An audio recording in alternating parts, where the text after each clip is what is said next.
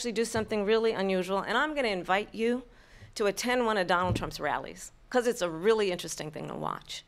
You will see during the course of his rallies, he talks about fictional characters like Hannibal Lecter. He will talk about windmills cause cancer. And what you will also notice is that people start leaving his rallies early out of exhaustion and boredom. And I will tell you, the one thing you will not hear him talk about is you. You will not hear him talk about your needs, your dreams, and your desires.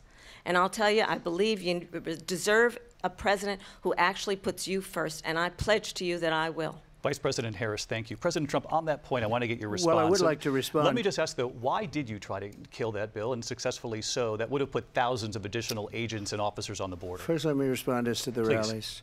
She said people start leaving. People don't go to her rallies. There's no reason to go. And the people that do go, she's bussing them in and paying them to be there, and then showing them in a different light. So she can't talk about that. People don't leave my rallies. We have the biggest rallies, the most incredible rallies in the history of politics. That's because people want to take their country back. Our country is being lost. We're a failing nation. And it happened 3.5 years ago. And what's going on here, you're going to end up in World War III, just to go into another subject.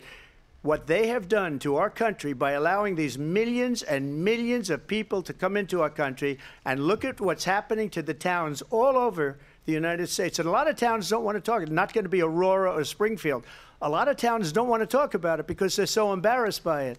In Springfield, they're eating the dogs, the people that came in. They're eating the cats. They're eating the pets of the people that live there. And this is what's happening in our country, and it's a shame. As far as rallies are concerned, as far as the reason they go is they like what I say. They want to bring our country back. They want to make America great again. It's a very simple phrase, make America great again.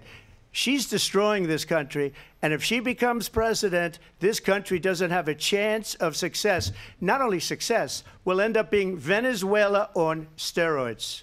I just want